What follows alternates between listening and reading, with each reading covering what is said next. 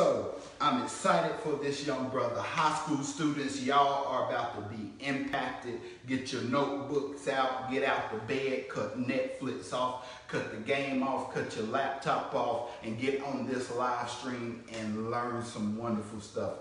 I'm going to turn the floor over to this young brother, Mr. Medlin.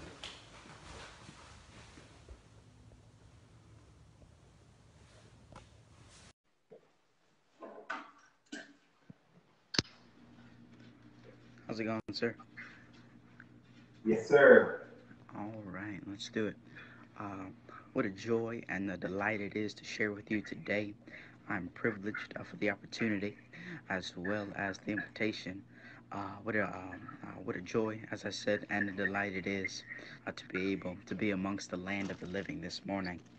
The Lord has a word for us this morning that is to be found in the book of Joshua. Joshua, beginning in the 6th chapter, and we'll start at the 25th verse.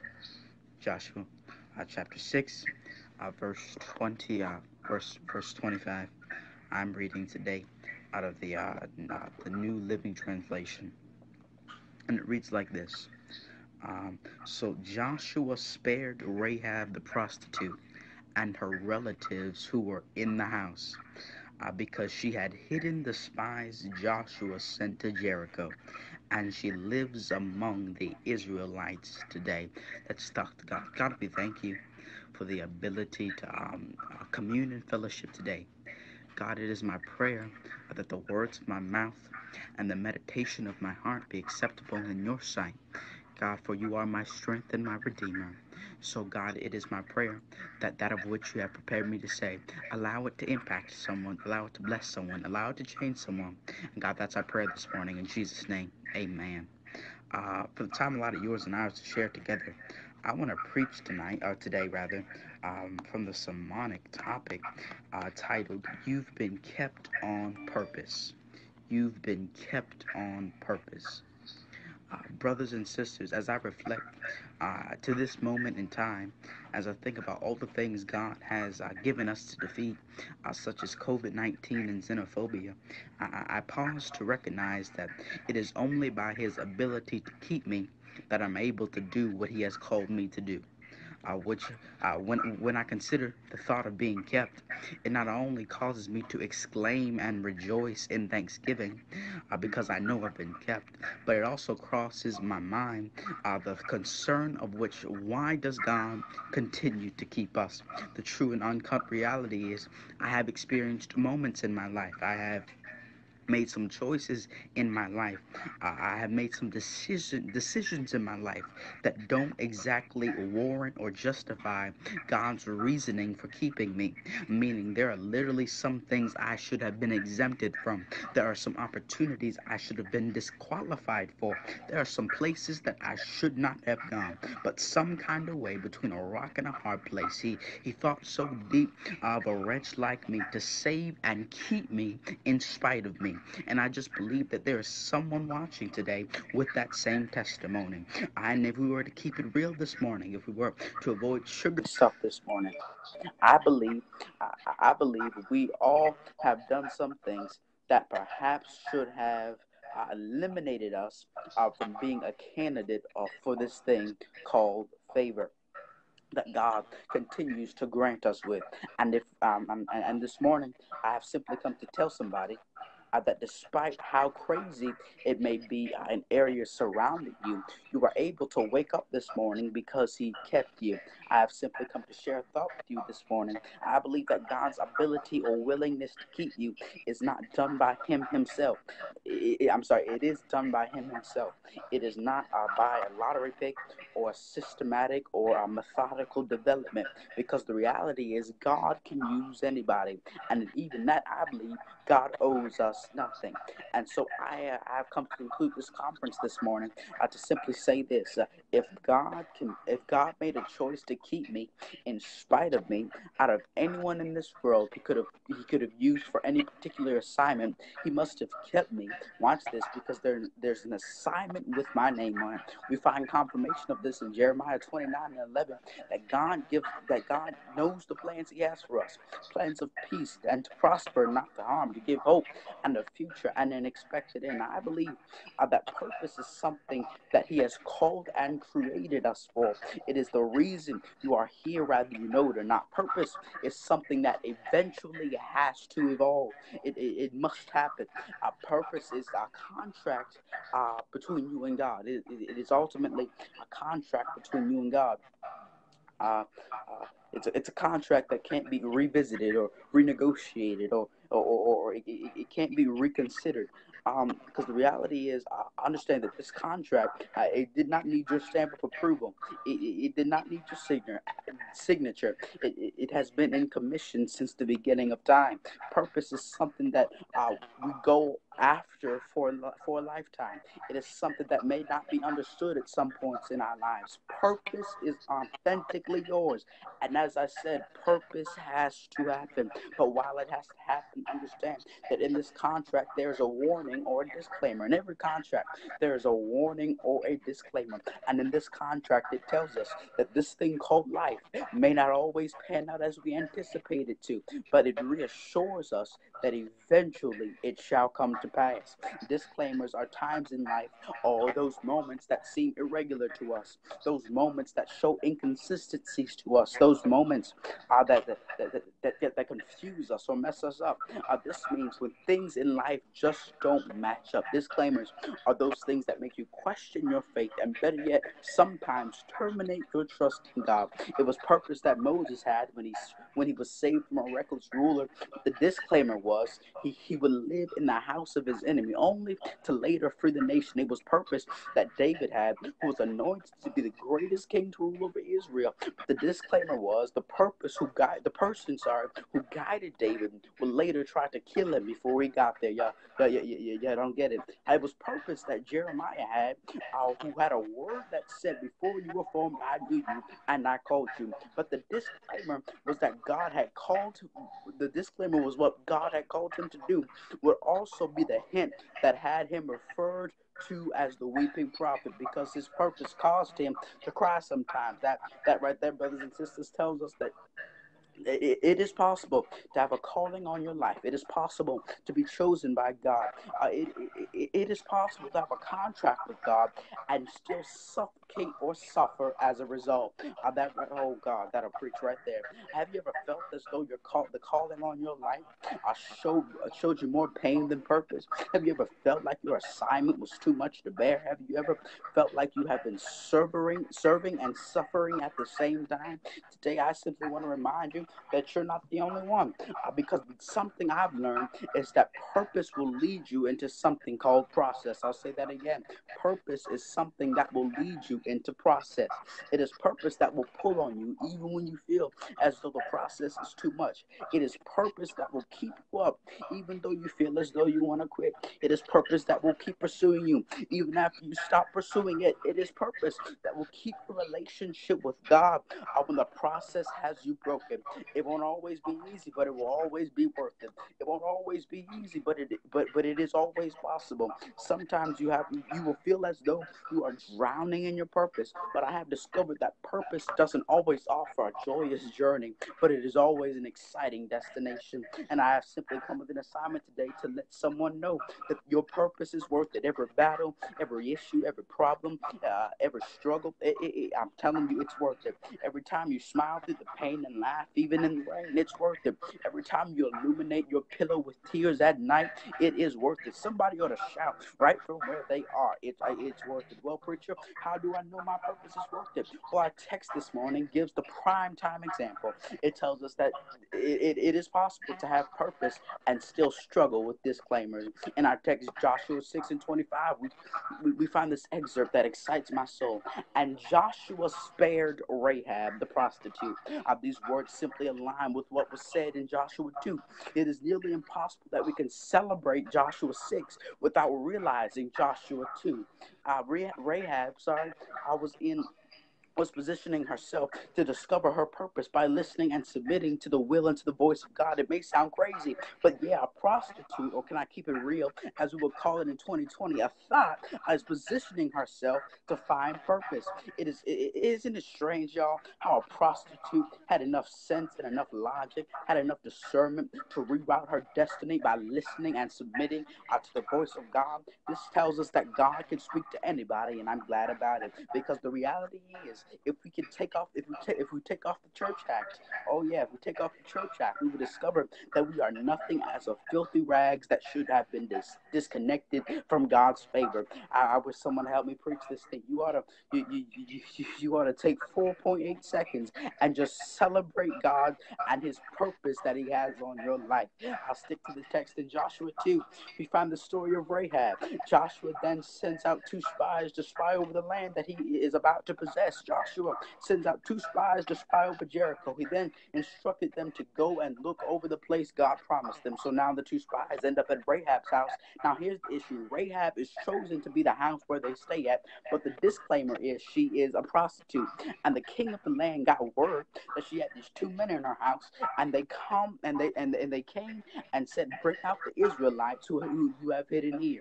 But the word tells us that she had hidden the men on the roof underneath some flags. She then proceeds to tell them, yes, they were here, but they aren't here now, and I don't know which way they went. Then she goes on. Then she goes to where she hid the men, and then she said, "I know that the Lord." Oh God, she said, "I know that the Lord has given you this land." She goes on to say that great fear has fallen on us. God, I'm getting happy. This is just clarifying the fact that God can use anyone. She had enough discernment to be able to yield to the voice of God. They go on to tell her that when we come to take the land, tie a scarlet cord to the window, and when we see it, we will spare that house. So now the war comes. Joshua is ready to claim his land. Rahab ties the cord. And our text tells us that Joshua spared Rahab. The term spared literally means to be made safe and secure. This tells us Rahab was kept by, despite the disclaimer in her life. But the question I want to ask this morning is simply this: why was Rahab kept? That may be also the same question that is also crossing your mind. But brothers and sisters, as we continue to navigate through the book of Joshua, it is my discovery that Rahab has been kept on purpose. Oh God, I feel like preaching. This morning you have tuned in questioning God's merited keeping power over your life. You may have been wondering, how in the world are you still making it? You may be wondering how you are still surviving. But maybe you have been questioning what have I done so worthy that causes God to continue to keep me. I've simply come to tell you one thing and one thing only. I've come to answer your question this morning with a simple response. What's that response, my brother? You have been kept on purpose. Oh God, you aren't here by accident or incident. You are here because God intended for so. You've been kept on purpose because it is by this contract that God makes decisions on our destiny or future. The Bible tells us that God is not a man that he shall lie. And so this simply means that despite any disclaimer, my purpose has to evolve. Help me preach this thing. The journey may not always be what I anticipate. Watch this. But whatever God has spoke over you has to happen. Decree and declare right now. But now the second question I want to raise today is, how do I know that I have been kept on purpose? Well, let's zoom in on Rahab's life once more. Rahab was a prostitute whose life was spared from the face of death because of her submission and yielding to God. I'll say that again. Rahab was a prostitute whose life was spared in the face of death because of her submission and yielding to God. I've just simply come today to share a thought with you that your ability to listen to the voice of God will keep you from destruction. In other words, it is your discernment that will keep you from destruction. Help me preach this thing. Oh God, I find it amazing that we learn that in Sunday school we learn that doing wrong cuts us off from God's will. We learn as a child that sin is displeasing to God. I would assume that a Rahab would be cut off from God because sin builds a wall between you and God. But here it is, Rahab had enough discernment to hear the voice of God, which tells us her spirit was furthermore progressed than her flesh. Oh God, help me. This tells us that Rahab was kept because she wasn't born to be ordinary. Watch that. Point number one, she was kept because she was not born to be ordinary. I'd like to recommend that same thing to you. You have been kept because you were not born to be ordinary. She was a prostitute with spiritual discernment. I've come to tell you that if she was ordinary, she would have missed what God was saying. The fact that she heard God, despite what was going on, tells us that even in our weakest points of life, it is our spirit, oh God, that will make room for us in hell. And help me preach this thing. She was able to understand that she may be broken right now, but her spirit is still functioning. And just like Rahab, I have come to tell you, you were not born to be ordinary, because despite what it may feel like, something is telling you to hold on just a little while longer. You were not born to be basic or ordinary, because the Bible says, greater is he that is in me than he that is in the world. Because when God has a destiny assigned to you, your spiritual person will do things, watch this, that your flesh hasn't even caught up to. I'll say that one more time. When your spirit is able to progress more than your flesh, your spirit will understand more than, oh God, help me preach this thing. Getting back to the text, not only was she kept because she wasn't born to be ordinary, but she was also kept because she acknowledged God's will. God's will always make a way. Oh God, I repeat that again. She was also kept because she acknowledged God's will, and God's will always will make a way. Understand that to make is to develop, create, or cultivate. I understand Rahab could have tried to stop these two spies, which would have delayed the possessions. No, she didn't. But Rahab had enough sense to know that this was God's will. The Bible says that we will see the goodness of the Lord in the land of the living. And so understand that Rahab could have tried to stop them, but she understood that what was happening was God's will. Help me preach this thing. Not only did she have enough sense and discernment to know that it was his will, she also had enough discernment to yield to the will. It's one thing, oh God, help me preach. That'll preach right there. It's one thing to recognize the will, but watch this. It's another thing to yield to the will. I'll say that one more time. It's one thing to recognize God's will, but it's another thing to yield to God's will. Also, then the spies made her a promise, and Rahab her only request was that she was to be spared. The spies went on to say, "For your kindness, we have inherited this land, and we will treat you kindly and faithfully." I'm closing, y'all. I promise. Meaning, when they get the land, they would have rule. They have rule over the area.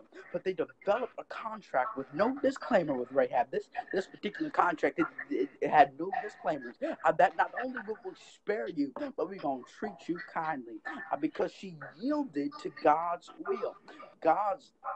God made a way and gave her more than she expected. Oh God. That'll preach right there. She simply asked. She simply asked to be kept, but God kept her and gave her a care package. He exceeded her expectations. Does anyone else have that same testimony? You simply wanted to make it out alive. You simply wanted him to spare your life, but some kind of way he blessed you in the midst of it. Oh God, he gave you a new walk. He gave you a new talk. He gave you a new car. He gave you that promotion simply because he wanted to give you something to praise him for. I simply come to tell you that Rahab was kept because she wasn't born to be ordinary, and she was kept because she yielded to God's will, but she was also kept because she had a position in God's will that was bigger than where she was. I'll say that again. She had a position in God's will that was bigger than where she was. As I said earlier, purpose will always connect to something that is bigger than your current situation. There will always be something inside of you just telling you that despite your disclaimer, some way, somehow, God is going to reveal that he's going to keep you for something greater than your problems. I have just come to tell somebody that there is a position God has in store for you that is bigger than where you currently are. I know you see yourself in a difficult position. I know you see yourself somewhere dying. I know you see yourself in Lodabar, but God sees you somewhere bigger and brighter. You may see my disclaimers, but God sees greater. You may see my disclaimers, but God sees my destiny. You may see my disclaimers, but God sees my breakthrough. You may know me for my current issues, but just wait until you see God's will for my life. We thank God for that prostitute, because God has a position for us that was bigger. God had a position for her that was bigger than her situation. Oh, that's why we can't count everybody out for their current issues, because one day they may be the same reason you get your breakthrough. They may be the same reason you get saved. They may be the same reason you are able to function. Oh God, tell somebody near you, don't count me out. Don't count me out because of my disclaimers. Don't count me out because I have been kept. I'm here to tell somebody that you've been kept on purpose. You are not here by incident or accident, but God saw something in you that you didn't even see in yourself. I'm here to tell somebody that I've been kept on purpose. Is there anybody that is grateful that they have been kept? Oh God, you are here on purpose. Don't get it twisted. I know it seems bad. I know it feels bad, but it will work out. It may seem rough, but don't lose your faith. I dare you shout from where you are. I need you to scream from right where you are. Don't count me out. I don't care what the adversary tried to tell you last night about your disclaimer, but I have come to tell you, you are a designated survivor. Oh God, you are here on purpose. He couldn't kill you on purpose. Poverty couldn't take you out on purpose. Depression and oppression and confusion and distraction and disruption, it couldn't take you out on purpose. Why? Because you are here for a reason. Man, that's all I got for you. But let's talk to God before I go. God, we thank you for your word today. God, we thank you for being kept. God, we thank you for the ability to be kept. God, we thank you for keeping us. Your word says we are to lift up our eyes into the hills from which cometh our help. Our help comes from you, and for that, God, we are exceedingly thankful. Thank you, God, for keeping me. Thank you, God, for keeping me in spite of me. Now, God, it is our prayer that you will continue to keep us, continue to walk with us, continue to talk with us, continue to guide us along life's narrow way. God, that's our prayer today. In Jesus' name, amen. My brother. Thank you, sir. Thank you for the opportunity, man. I certainly appreciate it. Thank you, sir. Do you have any announcements for the people if you'll be speaking on any of the lives so we'll know? Other than staying connected with the Amplified Movement, other than that, our Bible studies happen weekly. Our prayers happen on weekly. Man, just stay connected with the Amplified. You can find us on all social media platforms at the Amplified Movement _. You can also look us up on our website at amplifiedym.org. So yeah. Yes, sir. We'll definitely put that in the comments. Please follow young people. Follow that group. If you need a study group, young people, I'm telling y'all, follow that group. It's young people leading the group, young people leading young people. That is great, sir. I thank you for closing this conference out. Y'all, 3 days of this, purpose in the future. Thank you to my friend Justin. Thank you to Jeremiah. Thank you to the people that's sharing it. Thank you to the people that streamed it. We're going to do this again. I promise y'all we're going to do this again. We got some more coming for you guys. If that's all we have, thank y'all so much. Y'all be blessed. I'm signing off. It's your boy Charles. But y'all know, it's just a young man telling his story with my boy, Minister Jeremiah Medlin this morning. Y'all be blessed. See y'all.